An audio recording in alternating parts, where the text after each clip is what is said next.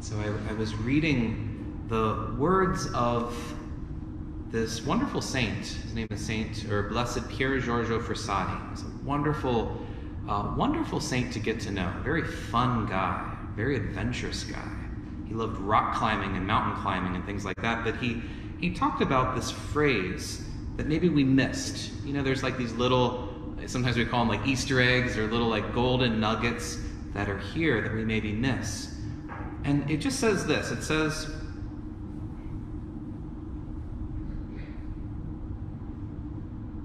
the hand of the Lord was with them. We hear that a lot. We hear also, no one can take them out of my hand, is what Jesus is saying.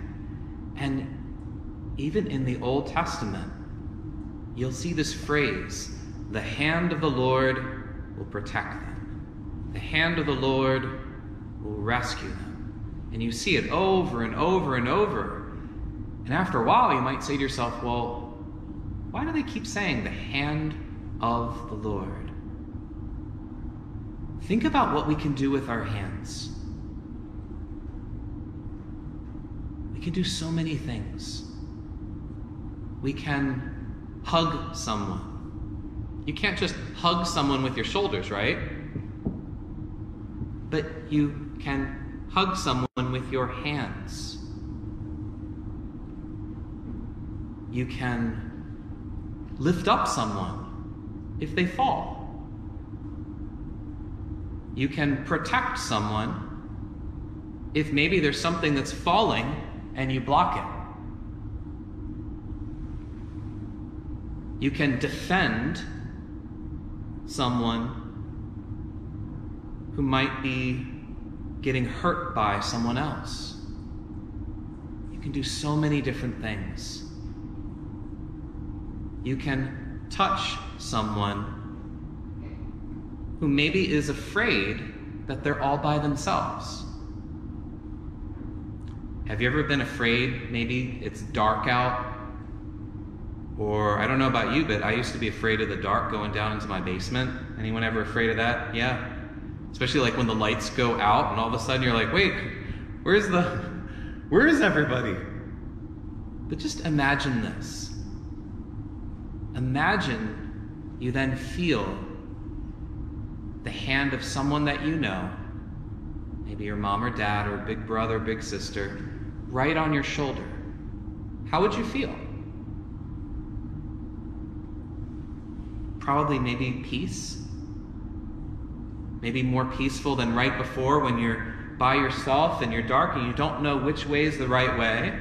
And imagine that hand just comes on your shoulder and you hear the words, don't be afraid, I'm here. And maybe that person can take you by the shoulder and maybe just kind of move you to the door in order to get out of the dark place. When we hear about the hand of the Lord, guess who that hand is?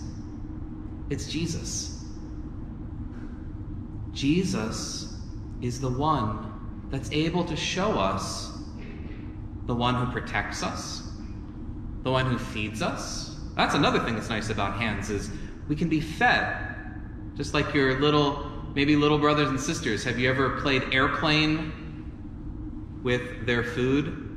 I don't know if you guys do that now. I remember my mom would always do this with us when we were growing up. Get like the little Gerber food or whatever, and then the little kid would be sitting in the high chair and you go,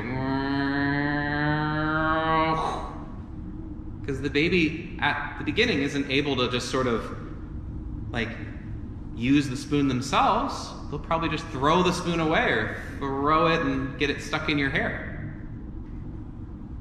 So the hand of the Lord feeds us. The hand of the Lord picks us up.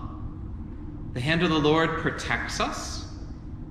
The hand of the Lord gives us a big hug. The hand of the Lord puts his hand on our shoulder and says, don't be afraid. Even though there's no lights around, I know the way out. And that hand of the Lord comes to us every single time we receive one of those sacraments. Sacrament's kind of a big word, and there's kind of a big definition to it. It's an outward sign that brings with it an inside invisible grace. But what that means is, just imagine closing your eyes right now. And just imagine someone giving you a big hug and saying, I love you.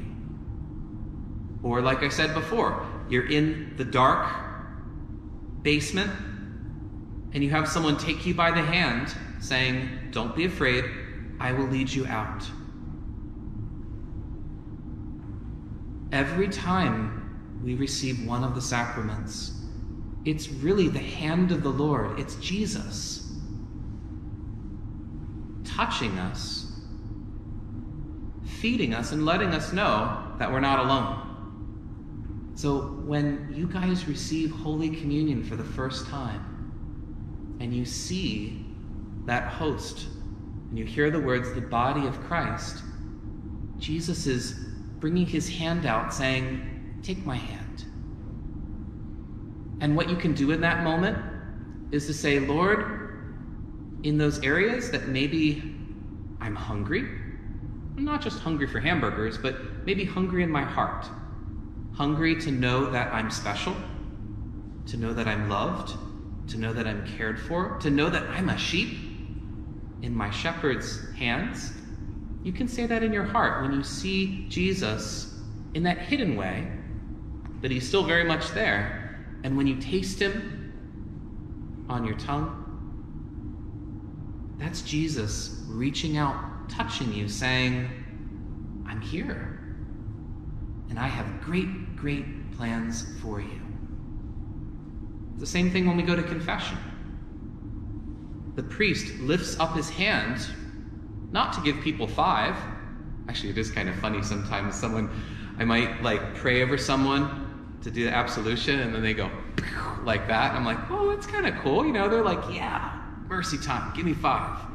But when the priest goes like this, again, it's the hand of the Lord reaching out, saying, don't be afraid. You might have been in this dark, spooky place of sin, but I'm going to get you out of it, into the light again. We're going to go over and we're going to turn on that light bulb, and all that darkness is going to scatter. So those 2 sacraments, and our baptism, our confirmation, even the sacrament of marriage, the sacrament of priesthood, when someone is sick and they're anointed, all of those moments, every single sacrament is God's special hand reaching out, touching us, feeding us, protecting us, casting away the spooky darkness, and saying to us as he holds our hand, you are loved. And that love will never ever go away.